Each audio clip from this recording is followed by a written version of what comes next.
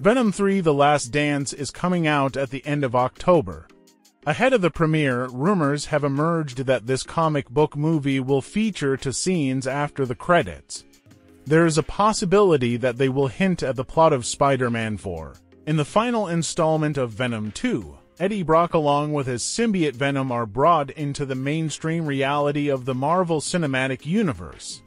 At the end of the movie Spider-Man No Way Home, they return to their dimension without meeting Peter Parker. These transitions of Eddie clearly hint that sooner or later he will have to meet Spider-Man.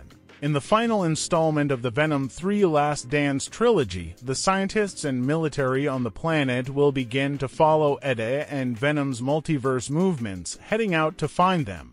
Meanwhile, the evil symbiote god Null will gather his army of symbiotes to capture the duo. In September, rumors surfaced that Null would return in Spider-Man 4. It is speculated that Eddie and Peter will team up to fight against the villain.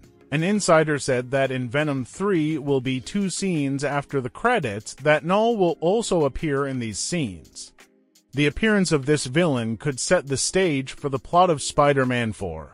However, in Venom 3 there will be few scenes with Null, Eddie, and Venom will never meet him. The duo's main antagonists will be Null's servants. Tom Hardy has hinted that Venom 3: The Last Dance will be his last movie as Venom, so it's entirely possible that a different Venom will appear in Spider-Man 4. Either Hardy just doesn't know about Sony's plans for his character yet. Venom 3: The Last Dance will premiere on October 25th.